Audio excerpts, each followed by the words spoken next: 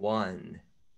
All right, we are live and we have Scott Millar today from BlockSettle. How are you today, Scott? Hi, Sonny. Everything's good. Happy to be here. Excellent, excellent. Maybe before we start today, why don't we just maybe let people know how we initially met? If I'm not mistaken, Scott, our paths crossed many years ago, right? Like we met, I think if I'm not mistaken, like 2012, maybe 2013 timeframe. Correct.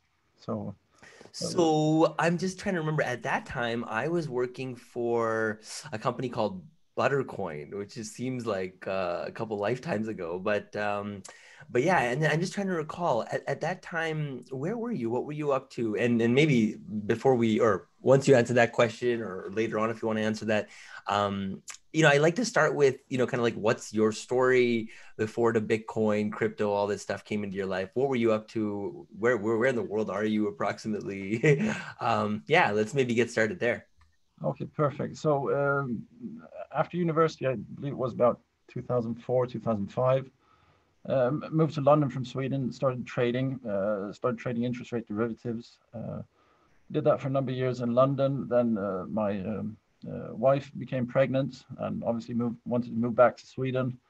And she's a GP here, so it's not easy to port the license. So I ended up back in Sweden again, and I set up my own trading shop in about 2008, I believe, and did that for about 4 years. And one of the things while you're trading, you get to read a lot, study the markets, follow what's like basically going on, and having a bit of a interest in everything about monetary like functionings, etc. I read this article about written by I think Richard Falkvinge, uh, Mm-hmm. and he wrote about what a scandal it was that the Pirate Bay case wasn't that the Supreme Court didn't allow the appeal, Mm. so that they wouldn't hear the case. And within a banner on the side, there was this Bitcoin logo where it says digital cash. So I obviously started reading up on it, and I think from there I started off down the rabbit hole of Bitcoin, and it probably take. What year did you say, or sorry, what month did you kind of come across this fuck I think this was early 2012. early 2012? Wow. Okay. So I think the Okay. price of Bitcoin was around, I don't know, $5, and Trend and Shaver's Pirate at 40 was running wild in the Bitcoin talk forum, Hmm. and Yeah, no, I definitely I remember those days. And then like who were the YouTube celebrities back then? He was definitely one of them. Rick, I remember he would kind of, be one of the kind of standing voices advocating for Bitcoin. I remember Max Kaiser, he was definitely speaking about it back then. Guys I remember like Eric Voorhees and Roger Ver back in the day was yeah, a big Bitcoin advocate. Voorhees was big, especially Mm. when he came out with Voorhees. Satoshi Dice, Mm. and there was a lot of, shall we say, on-chain transactions due to it, Mm. which I think didn't scale too well in the end. But the whole provable gambling was a very big step that I think he proved with Satoshi Dice, which hadn't been done before. Yes, I do remember that. Yeah, yeah, I do remember that. So I guess then maybe just explain then when you and I had met, I was working for a company based out of Silicon Valley. We were essentially launching kind of a white label exchange, Bitcoin exchange solution. And I believe you were somebody that we were talking to, right? About you were interested in what we had to offer. So I'm just curious, like how did you get to that point where you were thinking about, hey, I want to really help bridge this Bitcoin fiat ramp. Well, going back to the trading side, since I'd spent a number of years trading and effectively seen the, shall we say, the futures markets become electronic, everything from, well, I unfortunately missed the first few years after the pits closed when markets were very inefficient just after the everyone moved out from the pits. Uh, but we did a lot of trading, algorithmic trading, etc. Built lots of bots, especially traded between Canada and the US, became fairly large within that market. And as Bitcoin came along, we started looking at this and saw the potential. And we were trying to find a matching engine so that we can build one of the first exchanges. And so looking through all the different matching engines, it was should I say, a very difficult task finding any open source alternatives or anything else out there. And I think, reading all the posts, Reddit, Bitcoin Talk, I, I think Buttercoin had a bit of traction with two or three different exchanges, and you had a white label solution. So that's when we reached out and initiated the dialogue. And Scott, just for like, maybe a lot of newcomers' sakes, do you remember back in those days, if you had a bit of Bitcoin and you needed to hold it, how would you go about doing it? Like, what were the different platforms that were available? Because I mean, if I'm not mistaken, I don't think the Trezors and the Ledgers, and all these hardware wallets were yet available. So, do you remember this or no? No, I think this was back when Mike Hearn wrote Bitcoin J. So there were a few, should we say, online web wallets. I think Bitcoin, no, Blockchain Info, is it? Uh-huh, uh-huh. Was one of the big wallets, and since they were, should we say, custodial, we didn't use them. So we had effectively two choices or three choices. Either there's Bitcoin Core, there's Armory, or there's Electrum. And let me just, get just back. just to pause there, blockchain.com, at least the way they position it is not that it's custodial, right? Like, just, I mean, in the sense that they do claim you hold your own private keys. You know what I mean? And so but whereas like Armory and these other kind of platforms you mentioned, like QT and all that, or Bitcoin T, is a little bit different, right? In the sense that at the time, I remember I was gonna show it, but I had a bunch of like these old laptops that you'd have to buy, kind of, make sure you never touch the internet.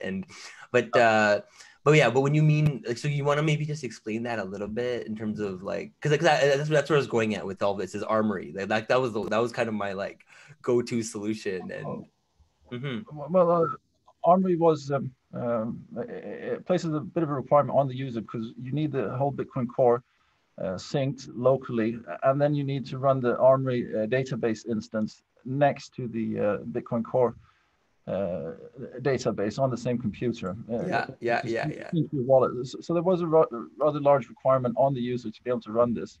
But as a wrapper around Bitcoin Core, it added lots of functionality which Bitcoin Core didn't necessarily offer out of the box, specifically backup seeds and lock boxes and watching only wallets, offline signing, etc., etc. Yep, I remember all of it. Yeah, yeah, Yeah, yeah. so all of this made it the natural go-to default wallet, basically. And back then, since the Bitcoin blockchain wasn't 300 gigabytes, it was probably around 20, 30 gigabytes. It didn't place that much of a requirement as you have today. Uh, Yeah, yeah, yeah. No, no, absolutely. Absolutely. So no, I was just interested in that because I guess that'll maybe dovetail into the rest of our story. But anything else on kind of your background? I mean, but if you had to sum it up, like, it sounds like you had trading experience. So you're more like a finance, would you say, type of guy, finance meets entrepreneur uh type of correct, background? correct. So the continuation of that journey was, we never ended up doing business with Buttercoin, but we started. Not many people are aware of this, but Sweden is actually one of the centers of financial technology, like globally. We had a company called OMX, which was purchased by Nasdaq. So Nasdaq actually builds and hosts, operates white label exchange solutions for, I think, 80 or 90 exchanges globally. And when Nasdaq bought OMX, a few of the people from OMX left and founded a company called Sinober, which also builds matching engines as well as clearing engines. And having two such companies in Sweden, whereas most of the big exchanges build everything proprietary, is quite unique. So what happened in the end was we raised a bit of money from Swedish and external or foreign VCs, or enough money to give a go to try to build a proper exchange, which would be a lot more networked in that you could have many clearing members connect in. And I think as we were implementing this, there was a lot of, we built the matching engine quite quickly. But as we started to dig into the details around the clearing system and all the settlement flows and who custodies the keys and et cetera, there was a lot of difference of opinion, which made the timelines extend a lot. And eventually they pivoted into another idea around the FX market instead. And at that point, we agreed to disagree because, I mean, obviously Bitcoin crypto was my focus. So I was let out and allowed to pursue this other project. So within that period of time, the Armory people, Alan Rayner, his company folded, ran out of funding basically. And the lead, shall we say, system developer or architect of Armory is someone who I got to know through Alan Rayner. And we sat down and discussed like what should Bitcoin look like, what should the settlement models look like. I mean, to be true to the premise of Bitcoin, because I mean, back then you had all these problems with all these exchanges. Like, it wasn't that long after Mount Gox, and there's, I mean, incalculable other, shall we say, issues with having centralized custodians of your Bitcoins. So, a bit getting back to the whole premise about why I came into this space. So if you look at how the financial system is built, every financial institution is basically a keeper of records. They don't do anything else other than keep records, a record-keeping institution. So with Bitcoin, it's the first time that you as the account holder control your own assets. You don't have to go to a keeper of records and asking them to move your assets. And with this, having the, shall we say, granularity of the hierarchy come down to the account level, it just upends everything. And being early out in that space, and especially focusing on the settlement models, that's where all the, shall we say, magic happens. It's not so much on the trading side, etc. It's actually building these new settlement models that become available as the account holder now can control their own keys or accounts, as opposed to having a record-keeping institution. Yes, holy, that was like poetry. So if we just kind of sum up or back up a bit, right? So there's this armory story going on. They're essentially building, in my eyes, at least at the time, the best kind of framework, software framework for people to own their own kind of sovereignty, their own Bitcoin, not have to depend on others. Um, and things got difficult for them. For you were coming at this more from like a traditional financial lens, obviously bit by the Bitcoin bug, but looking at how to bridge fiat with crypto. And then you guys come together and realize that, that centralized exchanges are honeypots. They will continue to get hacked unless something fundamentally different happens. And then, okay, so then I guess, yeah, curious. So then what, everything that's going on now and the project you're involved in now, what was the genesis of that? And like, what did that look like in terms of like, yeah, like we just wake up one morning or you guys chatting over a coffee or yeah. So we started, I mean, coming out of that project, I was very like, Bitcoin focused. I was looking at lots of different models, etc. And there was one model in particular which really appealed to me, which is basically what's the premise of Bitcoin, that you control your own keys. And in order to do so, you actually need fairly advanced wallet software to be able to execute settlements, which are, shall we say, not just ordinary payments where you have the most simple GUI, just pay to some address basically. So in order to affect all these settlement models, you need actual high quality, shall we say, infrastructure in order to be able to do so. And if you look at the stacks out there, it was really only Armory that was up to the task. So after Armory folded, the lead architect of Armory and myself, as well as a third individual, Albert, we set out to build a company called BlockSettle, or the company we're now involved with. And I think initially we were too optimistic on the timelines in terms of how long it would take to implement this. We were expecting it to take maybe 18, 24 months, but it's been roughly double that time. So we've, yeah, So you guys started in 2016, this project, BlockSettle, and I correct. guess you're 4 years in now. Yeah. And okay, I mean I can feel that as an entrepreneur, sometimes things take a bit longer, especially if you're gonna try and build or rebuild or reimagine, how Bitcoin fiat settlement happens. Okay, so I guess what did that um yeah, I think let's talk a little bit about BlockSettle though. Like, so what is it? I mean, if you had to just describe it to my mom or something in words, like, or someone, or my dad, actually my mom and dad, they know about Bitcoin. So how would we describe it to them? Well, effectively, it's Armory has been in stealth development, shall we say, for the whole period. So if you look at the official repo, the dev branch, I mean, it's super busy for the past 4 years. So effectively, BlockSettle has been wrapped around that code. So the BlockSettle wallet is all the latest Armory code. So yeah, it's a very comprehensive wallet, and within So, that wallet, hey Scott, sorry to pause, Matt, but just one thing. So I know it's just a bit confusing, I think, to most people in the sense that you said Armory ran out of money and things didn't work out, but now you're saying it's open source. So I guess it's important to note that Armory was always open source, right? And there was, I guess, what, like some sort of incorporation that was built that was also called Armory that kind of helped move it along, but then the code base kind of remained, is what you're saying, and now is very vibrant and people are building on it. Okay. the Armory code base was always open source, but the idea was to sell to institutional consulting services to effectively build the custody solutions for them, et cetera, et cetera.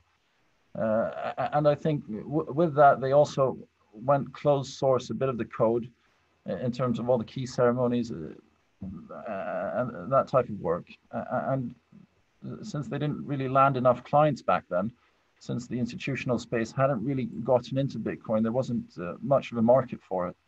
And having a big suit and lots of costs with impatient investors, etc., it just became that they winded down instead. But all the open source code was there, and that's Mhm. effectively what we've continued building on. So exciting. So that's awesome. Okay. So continue. So now you guys are looking at essentially well, if we go back to 2016, 2017, you're saying we've got this, this, like, I don't even know what you want to call it, like a Ferrari, right? In terms of like a Bitcoin security.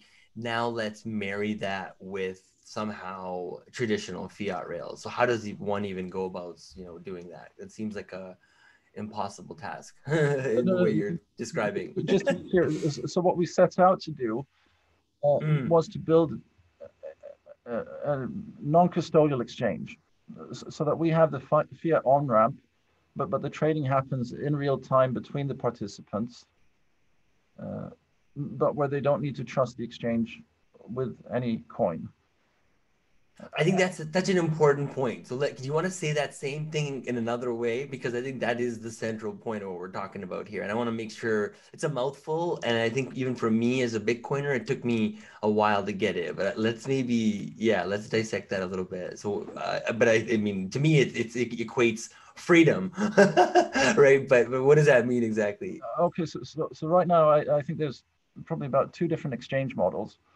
So there's the centralized exchange model where they custody both the cash as well as your Bitcoin, and they need to do so in order to guarantee the fulfillment of settlement obligations.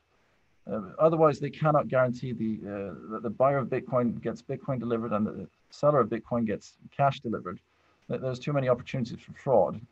So the other model, which has developed, is basically the BISC, the local Bitcoin, the HODL HODL, where you set up a multi-sig address. The seller of Bitcoin pays into this. The buyer of Bitcoin needs to do a cash transfer from his bank account to the seller's bank account. And once that's gone through, the seller of Bitcoin hopefully reports in so that the multi-sig address actually delivers the Bitcoin to the other side. And if not, there's the arbitrage or no arbitration, which the third party, which holds the third key, can take upon themselves. This model has, I mean, is fantastic from a decentralized perspective, but not very good from a liquidity perspective. Also, if you do so a few too many times, I think your bank will also start wondering what's going on as large payments come in and go out from your accounts. Uh, so yeah, it's really not a, shall we say, a exchange method that would be appreciated by regulators if you did to any degree or amount. So what we've built is a third model, which is a hybrid between the two, where we only custody the cash, whereas the Bitcoins go directly from the buyer to the seller. Yeah, yeah, that sounds super magical and crazy. Awesome. Okay. Okay, so you had this like insight, I guess. You want to do something along those lines, but how do you actually make it happen now? I mean, it sounds like really Yeah, difficult. which is why it took 4 years. But Yeah. the model in itself is very, shall we say, simple. But there's a lot that goes into the model to make it secure. That requires a lot of work. So the whole BlockSettle stack is open source. Everything that's client facing, the whole blockchain indexer, the blockchain DB, as well as the client software. What's closed source is how we monitor the blockchain and everything else around that. But the way it's built up is you have two parties to a trade. You and me, for example. If I'm the buyer, I need to pre-fund cash with BlockSettle. Then as we trade, um, I send out a request for quotes to buy into the market. So it's not an order book driven market, it's a request for quote driven market. So when I send out an RFQ into the market, it's open for anyone in the market to respond to. So Okay, okay, sorry. That's okay. It's not an order book model, it's an RFQ model. So is it more analogous to like an OTC desk as opposed to, let's say, like a correct. like an automated, okay. So, Okay, but is there an aggregation of orders happening somewhere in the sense that like you're obviously matching orders at one point, no? correct. No, there's no aggregation. It's on a trade by trade basis. Hmm. It's very much, if you look at how the FX market is built, there's actually no centralized order book for, shall we say, Euro USD. You actually send a request for quote to multiple banks.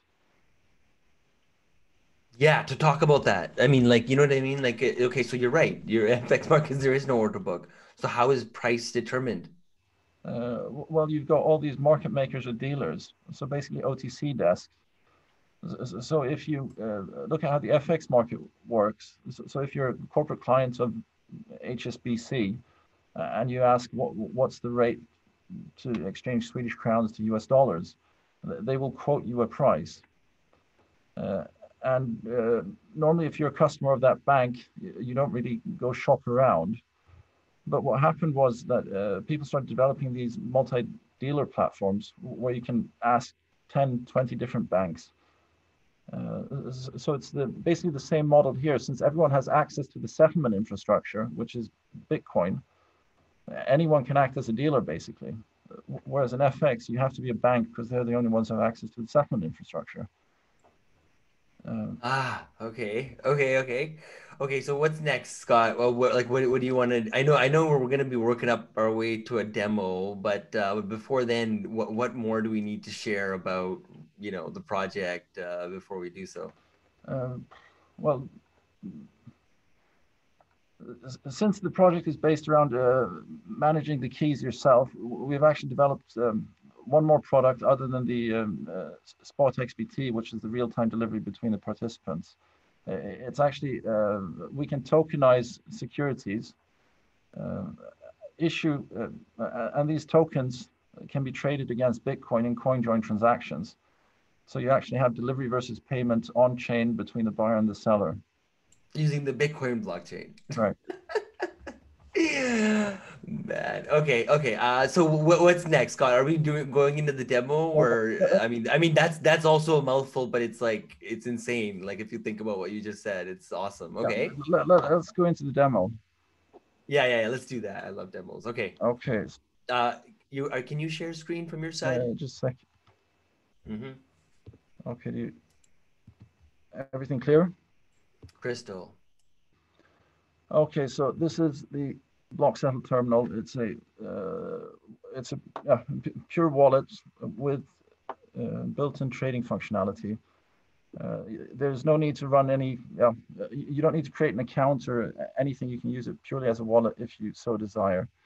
It's a, should I say, very versatile wallet. It can load any hardware wallets or Trezor ledger.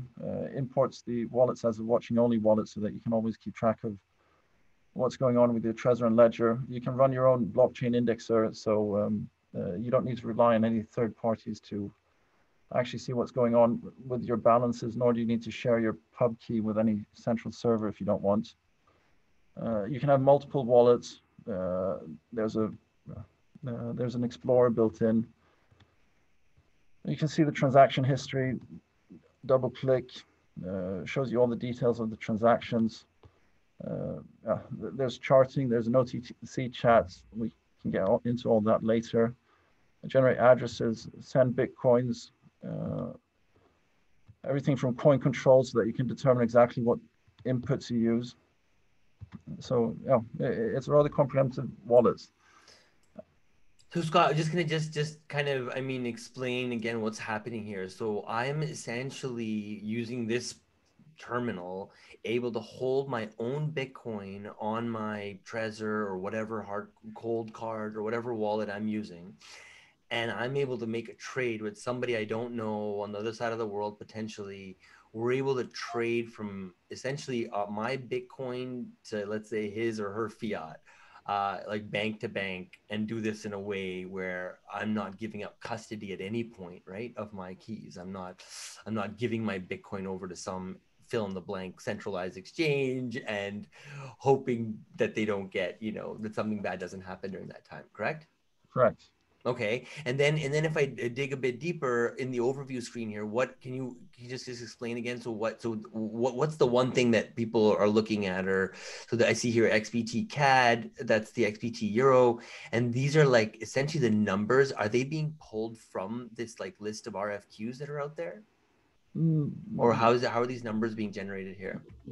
very good questions. So here, when you're logged in, we send out the real-time streaming data of where the market currently trades, and this data is purely indicative. These prices aren't executable. So these are purely market data points indicating where the market is right now Got in you, got you. products. Can you explain where that's coming from though? Like, is that just like an aggregation of lots of exchanges and some Correct. company like Crypto Compare or whatever that's like kind of aggregating it? Okay, got it. So then, and then, okay, then what's the next step here? We're actually using Bitcoin average for these prices. Bitcoin average, got you. Okay. Okay. Yeah. Up here you see the private market, which is our tokenized securities, just a test security against Bitcoin. And since we have Bitcoin trading against 3 different currency pairs, we can trade those currencies against each other as well. Down here in the non-settled transaction section, we see any Bitcoin transaction with less than 6 blockchain confirmations, just so that you know what's unsettled within your wallet. So you can double click and look at all the transaction details. Up here, you see your portfolio valuation and the aggregate value in Bitcoin. Let's head to the trade page. That's where the trading happens. So the trade page is built basically the same as the market data page in the overview. You click on any of the market or instruments, and you're able to formulate a responsive or formulate an RFQ which you can submit to the market, which anyone can respond to. So let's sell 0.1 Bitcoin, for instance. We send the RFQ to the market. We have a responsive quote.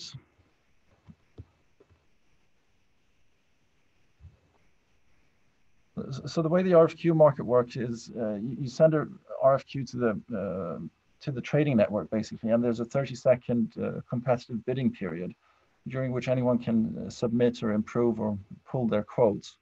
And at the end of the period, you're matched with the dealer that provides the best responsive quote to you. And Wait, once so that's wait. When you're doing that though, isn't that kind of like when you're finding the best quote, isn't that kind of analogous to like order matching to some extent, or what am I missing here? no, In the no, sense that you have it some algorithm, no? is. So imagine you send this out to 10 or 20 OTC desks, and whoever prices you the best gets the trade. Hmm. And then once you're matched, you have all these details. Wait, there's not enough time now to. Let me do that again. Sorry.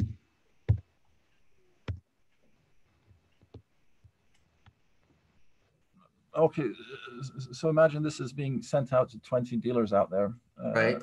They all come back with responsive quotes, and at the end of the quotation period, it moves to settlement or settlement execution, and you have 30 seconds to sign the transaction. Got it. So the order accept is actually the settlement execution of the on-chain transaction. Mm-hmm. So if you'd like to see a few more details, you can go through all the trade details here, see the pricing, the exact details of the transaction, etc. So let's sign this.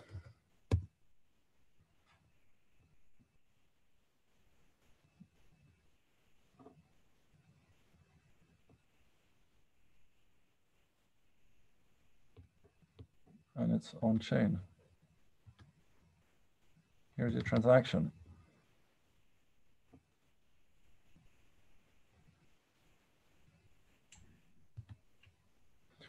So what happened here is we sold 0.1 Bitcoin. So the way it works is that when I sell it to you, we set up, or each participant must have an address registered with the service.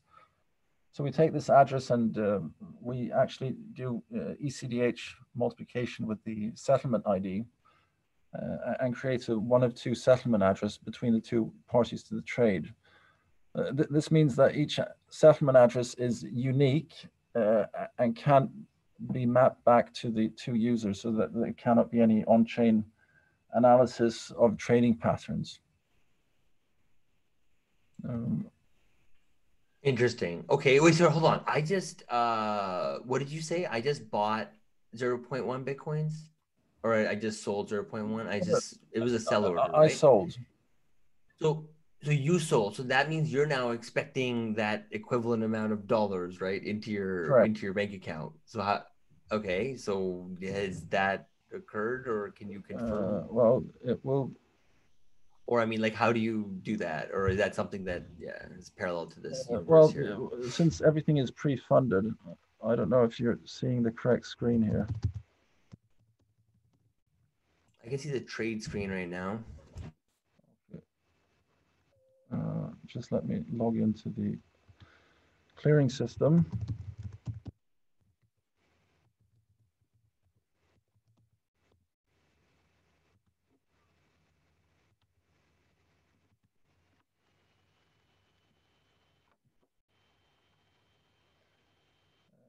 If you look at the BlockSettle web page, there's a test page where you can log into the clearing system. And within that, it works very much like any other exchange out there. We see the cash balances down here. Uh-huh. So we have those cash balances in the clearing systems. So they will be reserved in the clearing system. And at the end of 6 confirmations, the balance will be transferred from the buyer to the seller. Got it. Got it. Interesting. Interesting. And so, I mean, just to like kind of tie up that piece here. So essentially, there is a bank involved, right? That kind of enables that fiat transfer at the end of the day, correct? That you guys have partnered with or work with. I mean, we don't need to go into details about that bank, but I'm just curious. So there is some sort of like fiat element to this, Yeah, and this works just like any other centralized exchange in terms of the fiat leg. So everyone needs to pre-deposit money prior to trading. So we're a regulated payment service provider here in Sweden. mm, We have a client account into which funds are deposited. Everything's kept there completely separate from all corporate funds, and It's held on an aggregated and commingled basis, all the clients' funds, and we keep track of the disposition of the accounts within our clearing system. Gotcha, gotcha. So exactly. So I just want to make sure that this isn't something like just like Armory where people are holding their own wallets. Like there's actually this fully kind of, circular system here where you can truly get your Bitcoin in and out of fiat using your bank account, not like a cash transaction down with a sketchy guy down the Uh, street or something. Hmm. exactly. So let me show you this from the dealing side as well, because the way it works, when you submit from one terminal an RFQ to the market, anyone else who has a terminal, I mean, globally, and is connected, is able to provide responsive quotes trading interest. And it's also possible to write scripts, etc., around this so that they can formulate responsive quotes programmatically, which is what we had when we sent the RFQ. So if you move to the dealing tab, uh, let me from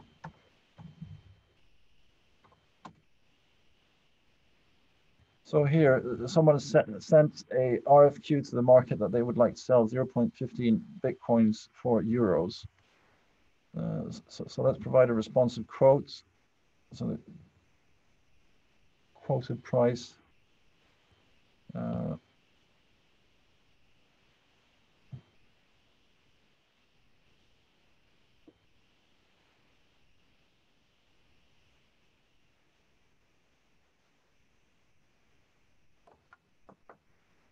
and it works exactly the same way.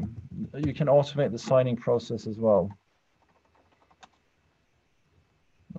I mean, this means that anyone basically who has a terminal is free to provide uh, quotes to any trading interest that comes in. And here's the transaction where you bought. Does that make sense? Mm-hmm. Mm-hmm. So I mean, like this, the whole thing people talk about, like be your own bank, and Bitcoin kind of solves for half of it, I guess you could say, right? Because you can hold your asset yourself and not have to deal with anyone else. So you guys are kind of solving the other half of it, which is, well, okay, you can be your own bank, but if you need to like get into some other fiat currency, how do you do that without having to risk all your Bitcoin, right? So you can now do that in a way where you truly are your own bank, where you're holding your own, your own private keys on your own desktop, and or not even your desktop, sorry, on your own Trezor, and you're able to interact with a global set of, traders, dealers, brokers, OTC desks, whatever, people that have this terminal essentially. And that's, yeah, I think that's pretty awesome. Okay, so what's next here, Scott, in terms of the demo? Was there some other things? I know you showed me some. Oh, just let me show you the private market as well. So let us try and sell uh, Yeah. three tokens, and I'll just show you the coin join transaction. Um, so the private market is uh, here in Sweden. The legal framework is very permissive, actually. So we're able to set up SPVs here in Sweden, and the SPV will hold whichever underlying asset within it that you can An imagine. SPV is just a special purpose vehicle, right? It's like Uh, a company essentially, or incorporation, or what is? exactly. So one would incorporate a company here in Sweden, and the company here in Sweden can hold any underlying asset basically. And the SPV itself would be tokenized, the entire share registry of the SPV. And so the SPV would be traded against Bitcoin in a delivery versus payment fashion.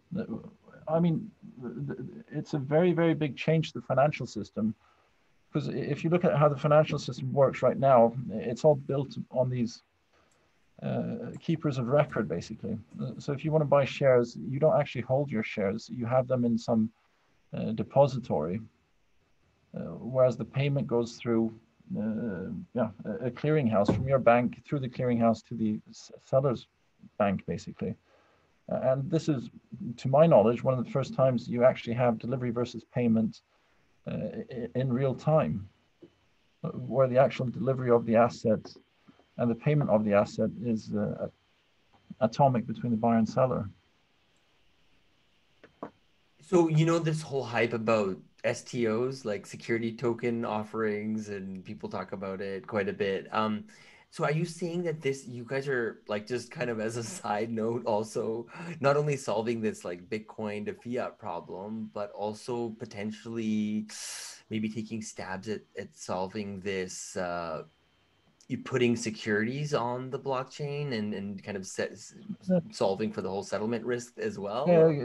Correct, absolutely correct. So I mean, the first security we're actually tokenize is our own share, because we don't have much else to put out there until other people come and want to list on our exchange. But if you look at how things have developed, I think many of the utility coins that were developed are actually securities in disguise, where they were actually looking for the um, uh, looking to become securities, or masquerading as utility coins, if you will.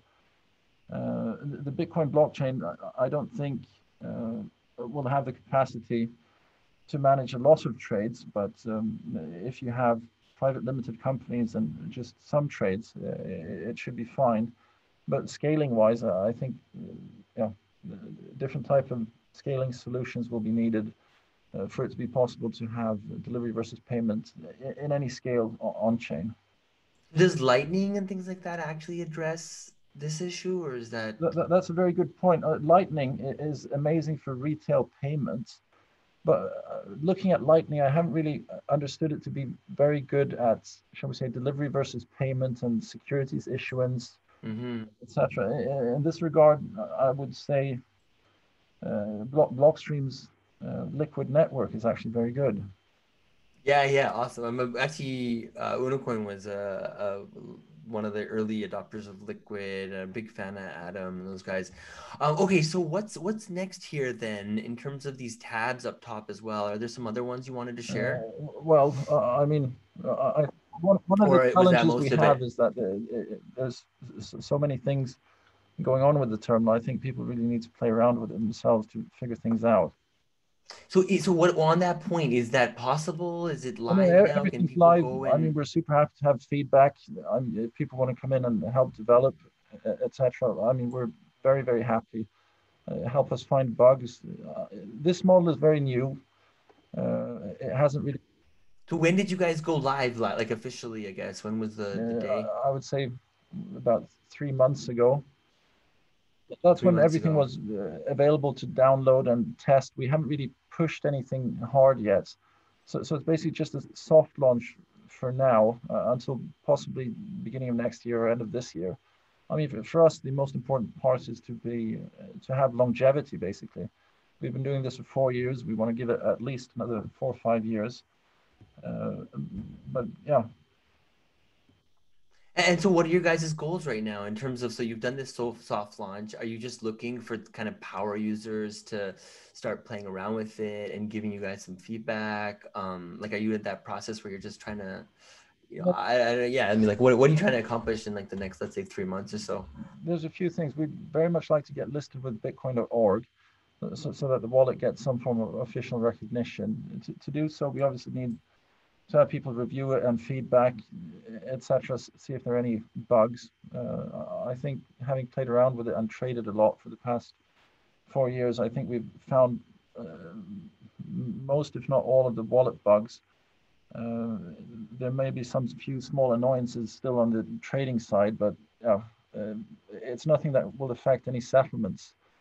It's more of a UI aspect, or um, And it's not like a mobile app, right? People need to obviously download this on their desktop. And it is a terminal where it's not like a website, right? They need to essentially download something.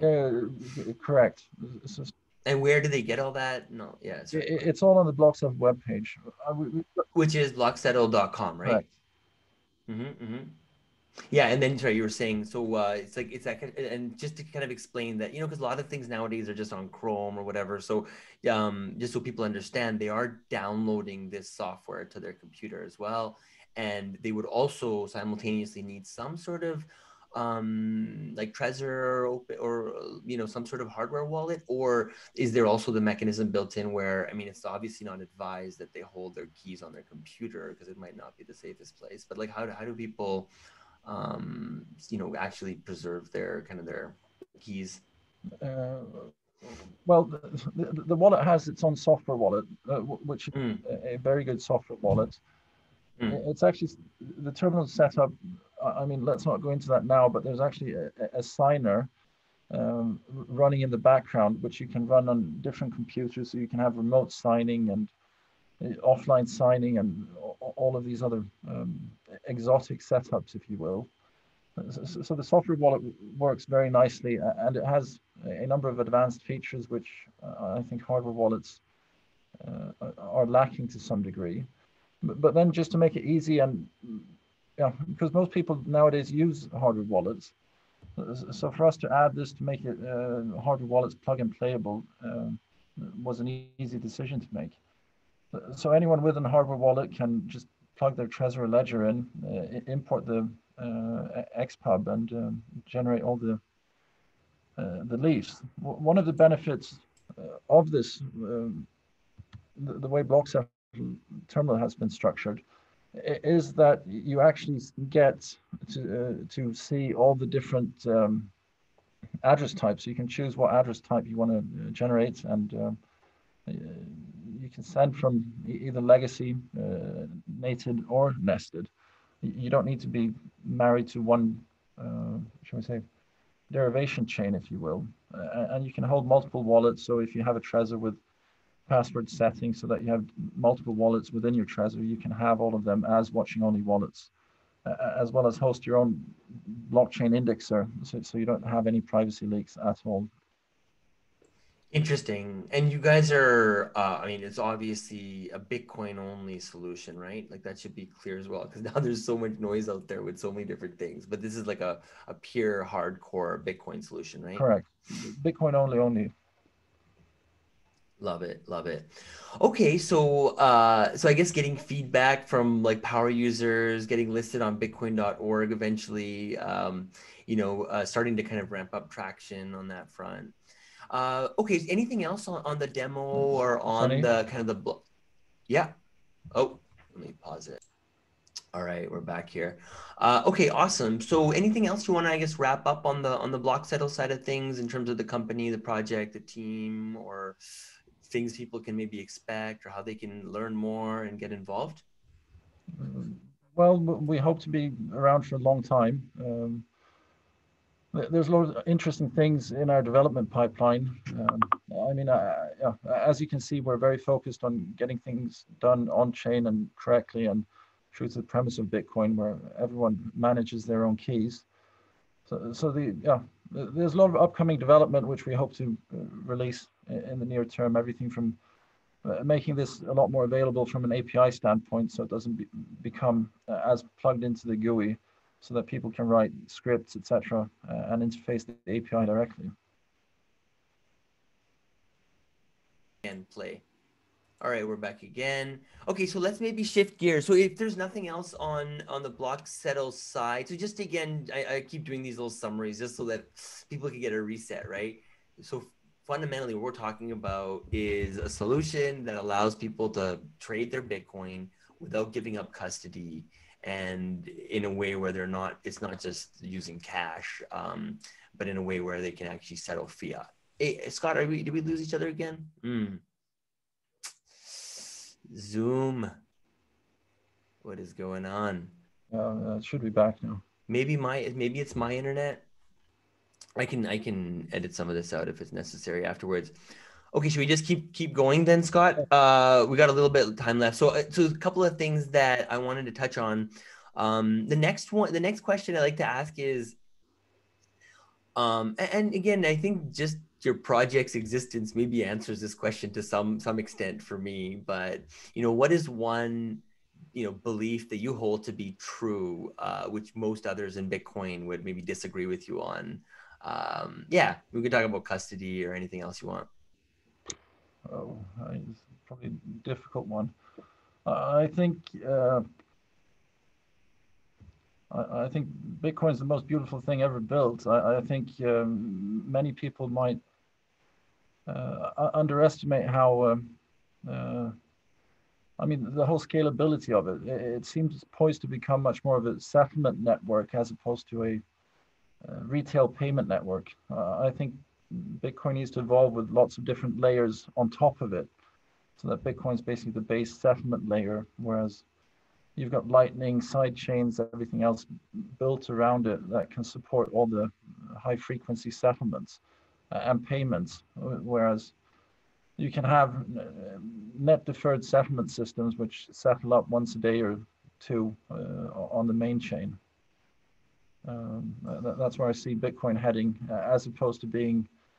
I mean, already today we've seen a big shift in terms of who holds Bitcoin from being very uh, centric around individuals who held much of the Bitcoins, to much of it being held by large institutions, often with custodians. So hopefully, and that's probably one of the challenges we have as well, is getting our model out there and yeah, preaching that people should come back to the premise of Bitcoin and custody their own keys and trade peer to peer. And hopefully this resonates with the community. And Yeah. And Scott, I mean, like, look, right now, I mean, everybody is offering Bitcoin, right? I mean, I think PayPal gives you Bitcoin, right? Supposedly, or all these companies, right? Cash App. And so I think for most people, like most people don't even care, right? But for those who do, like, what's the difference? Like, what are we talking about here versus, let's say, just logging on and buying some Bitcoin and not being able to take it out, right? Because I don't think the PayPal solution offers any of that. Like, what's the fundamental difference that we're talking about here, Block? Like, why would people want to go through some of these complexities and hardships to learn something like this versus, you know, the mainstream kind of, you know, going Bitcoin bonanza now? well, I think it comes down to the Andreas phrase about not your keys, not your coin. Um, and yeah, hopefully that's something that resonates with people. And as opposed to having some paper certificate claiming your own Bitcoin, that you want to manage the actual keys yourself, as opposed to just having price exposure to the volatility around the fluctuations.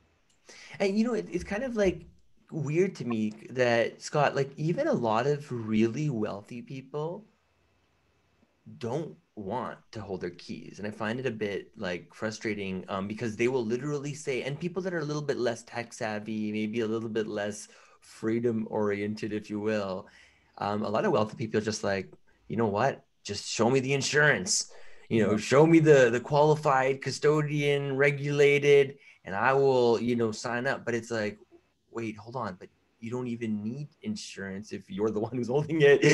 You know, it's kind of hard to explain to people, but why should people hold their own keys? You know, isn't it just easier to be like, oh, well, Lloyd's will cover their butt if something goes wrong, and you know what I mean? And versus like, I have to take responsibility myself. And There is no decentralized network unless you're able to hold your own keys. mm, The whole underlying premise of Bitcoin gets blown up, basically. I mean, if you can't hold your own keys, I mean, why not hold it with Lloyd's? I mean, but there you're subject to uh, all forms of other, shall we say, rule changes, etc. I mean, it might be fine if you live in a first world country, but if you live somewhere else, uh, mm, mm. So this is much more, I guess you could say, like kind of in line with the Bitcoin ethos, the Bitcoin Satoshi's true vision, if you will. At least sounds like to me. Um, okay, so if we had to kind of sum up then, like, you know, the contrarian belief. I mean, from the BlockSettle side, it seems like, you know, even to say hold your own keys is a bit of a contrarian belief nowadays. You know, it's like with all the different services that are coming out. And so yeah, so I think that's an important one. I think it's like an important message that people need to understand and kind of wrap their head around. And yeah, and kind of get back to the root of why Bitcoin is what it is. It seems like most people, you know, are kind of overlooking that. They're just looking for that price hype, but there is no price hype if Bitcoin doesn't exist. So So very, very excited that you guys are doing what you're doing. And then this last question you can even pass on it if you want. Not last question, but one of the last ones I like to ask before I go into a bit of tangents here is the same question I asked prior, but more as it applies to the world at large. So like looking outside of Bitcoin, there's a lot of weirdness, craziness in the world. Is there anything that you think that you kind of, I don't know, believe to be true? I mean, Sweden is an interesting place, globally speaking, but yeah, just curious. Well, difficult to say. I mean, yeah, the financial system as it's run today in terms of the yeah, monetary aspects. Let's hope Bitcoin can be some form of safe haven, and if governments get too, what should we say, yeah, if they print too much money, that Bitcoin shows that another way is possible. Uh, uh, Mm-hmm. and once that happens, all of a sudden Bitcoin's the stable one, it would be a very interesting discussion. But that's going to be many years in the making. But the nice thing about Bitcoin is it's got staying power. It's got close to 100% uptime. It's always up, always works, and just by surviving it proves a point. And Scott, just I gotta ask. So you've been in the Bitcoin scene for a long time. There is so much going on in this space outside of Bitcoin now, right? After Bitcoin, why are you and your team so focused on Bitcoin and not on shit coins?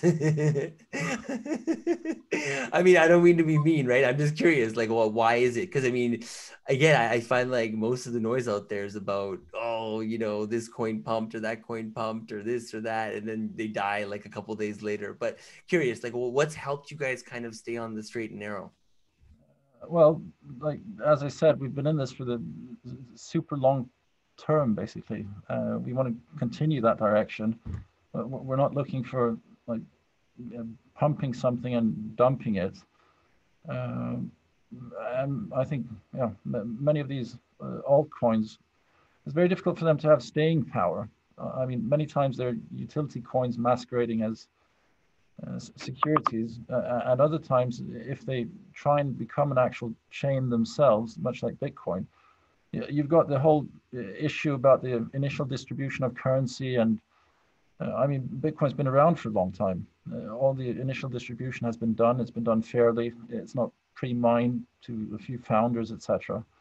I mean, yeah, I think Bitcoin's the one. So why stray?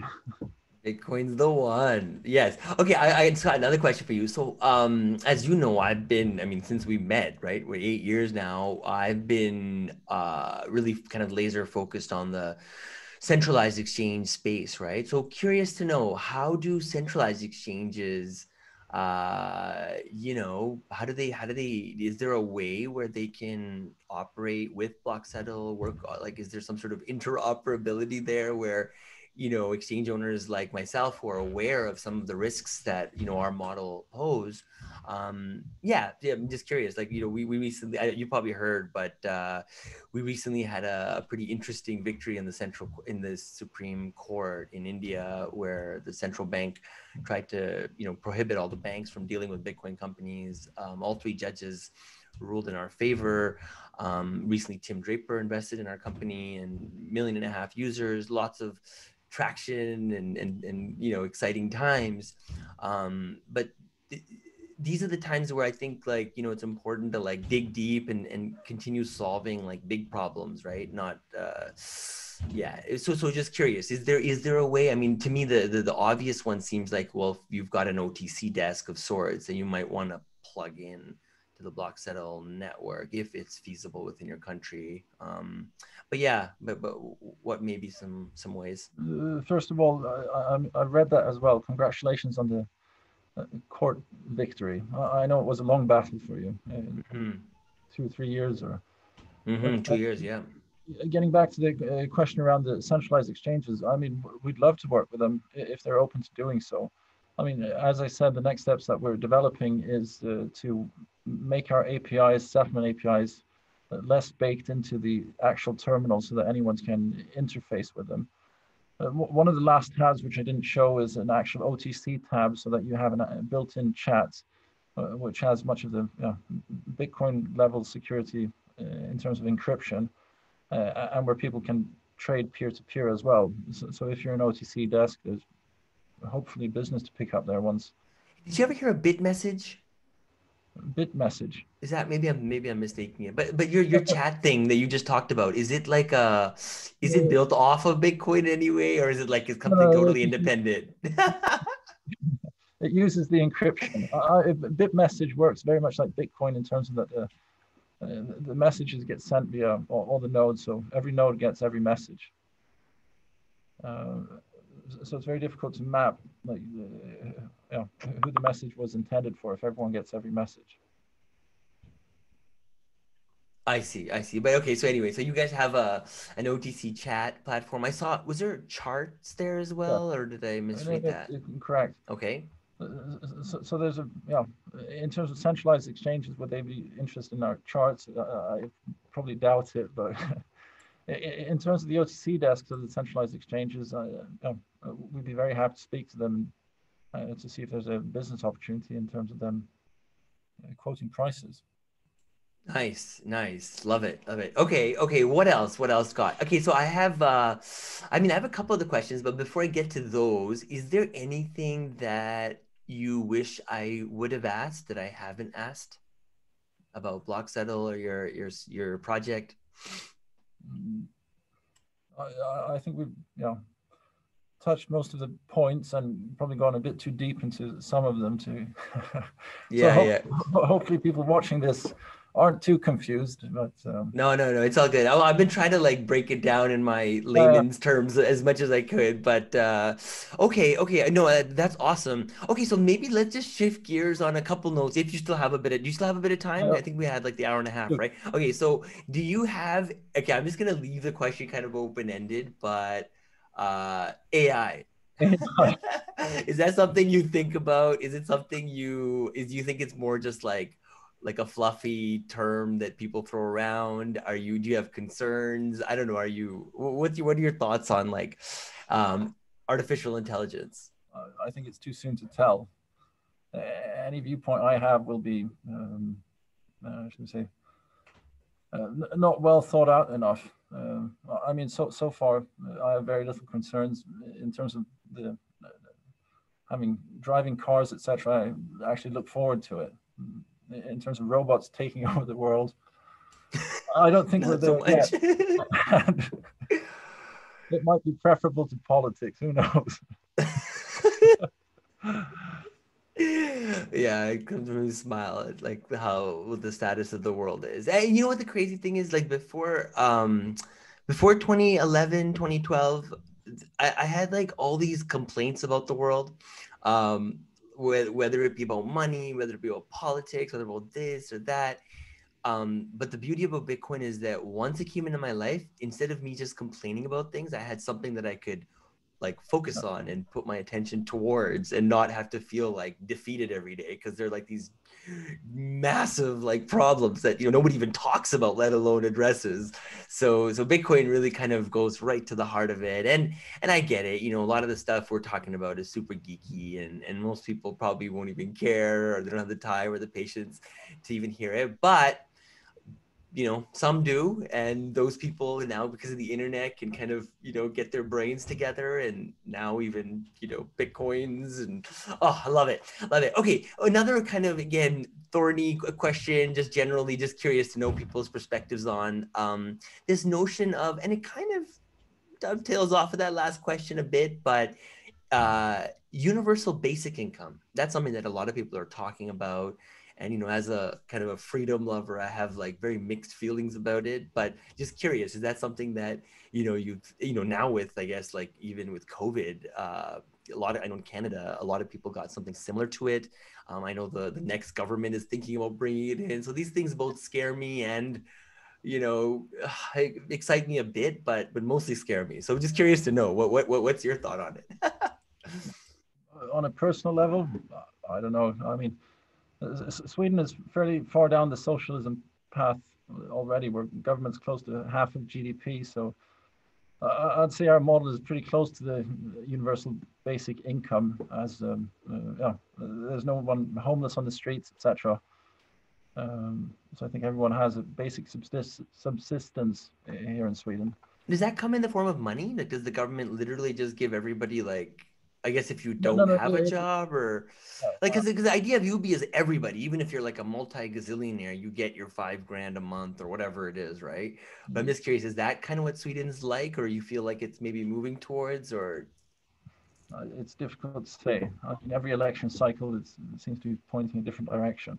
One thing we do have is we actually have UBI in terms of children. So everyone under the age of 18 gets a monthly amount of, yeah, just 150 bucks or so, hmm. which the parents receive regardless of income of the parents, uh, so that the children can be taken care of. And have you heard of GPT-3? Have you been following this like open AI thing that Elon No. Musk, a lot of these guys? Oh, it is insane, man. It's insane. Some of the things that's happening. Like they have this one project where you just talk to it and it generates code. Now, it's not going to replace people that can build like armory level or, Tesla code or whatever, but pretty basic things, but it gives you an idea of like where at least some of this is going. And you brought up the car thing, right? Yeah, like cars in the next few years may very well start driving themselves completely. Um, so how many people drive for a living, and what happens to those people? Are we going to tell them to become a programmer? And if so, what about GPT-3? So I don't know. I sometimes think about, sometimes think about this stuff, and it's like it kind of makes your brain go like short circuit a bit, because it's like, you want to make sure people are helped at the same time. But just like last week, my parents came and visited. They spent like a couple weeks here, and on their last day, my mom was like talking about like how the Canadian government is just like giving everyone money, and finally she asked the question. She was like, "Where does the government get all this money?" And I was like, Mom, like that's it. Like that's the question that I was asking back in 2011, 10, and that's what eventually led me to Bitcoin. And it's like, where does it come from? And it all starts with that question, right? Like, where does it come from? And people don't even like ask, they just kind of stop asking because I don't know, it's not cool to. But anyway, Scott, what else? I know I got a few minutes left of your time. Aside from, blocksettle.com, are there other places? Like, do you maintain Twitter or LinkedIn or anything like that? Like, is there where people can connect with you, and if they want to hit you up, I don't know, like personally, and get a demo, not a demo, but like, I don't know, if they want to just get involved in the ecosystem, how do they go about doing that? Probably the easiest is to email us. I think our social media accounts. I mean, we've been very much focused on code and development. We're not, should we say, super savvy on the social media side. So I think that's something we're developing out as we speak. Yeah, if you want to reach out, I mean, yeah, So is there a download general email or something where they can hit you guys up? hello@blocksettle.com. Nice, So, nice. so either Okay. that, or actually, if you go in, just log into the terminal in the OTC chat. There's always one of us around. There's a support channel in there. Yeah, just ping us. We're around. I mean, super Okay. happy to help out. Anyone who wants a demo, very happy to go through all the steps. And yeah, I mean, we're available for anyone to reach out. Awesome, Scott. So anything else that you want to cover? I mean, like I said, I kind of went through most of it. We're almost at the end of our time, but yeah, if there's nothing else, we can bring this to a close. And this was very, very exciting. I'm so happy we got to do the demo as well. I know we've been kind of thinking about this for a while, but yeah, really happy we made it happen. Yeah, Uh, any parting words? well, thank you very much, Sonny, for this opportunity. I know you've got a big following within the space, and a long career, and very well regarded within the ecosystem. So it's been an honor to be on your show.